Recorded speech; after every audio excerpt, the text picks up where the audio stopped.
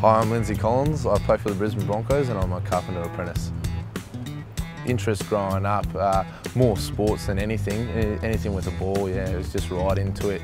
Been playing it since I was under 7s, only started playing rugby union and AFL when I got into school.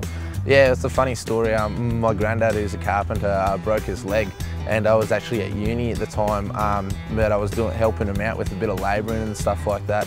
Just enjoyed it so much that I wasn't enjoying uni that much anymore, and I was really keen on carpentry and gave it a shot and haven't looked back since. So they have the Cert 3 in carpentry, which is mandatory theory and stuff like that with it, and it sort of just teaches you, I guess, the legislation side of carpentry. So all the rules and regulations and whatnot, and the codes to follow by, which is is gonna really help you out when it comes down the track.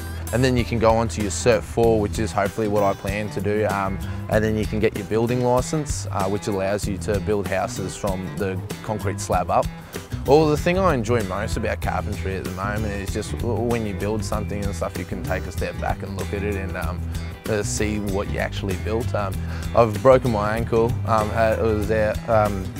had plates and that and everything, full surgery. I've had a shoulder reconstruction and plenty of other little niggling injuries, but you just don't know what can happen in the game, and there's plenty of blokes who haven't had that big long career because of injury, and it's always good to have work or study backing you up there. And it's just a major necessity to have, really. To be perfectly honest, I'm actually really excited about life after footy. Getting this trade under my belt now, can't knock it back until you try it, and if it's something that you have an interest in, then why not give it a go? Whether you start out early in school or later in life, it's a great opportunity and a great career, and I've enjoyed every minute of it so far, so yeah.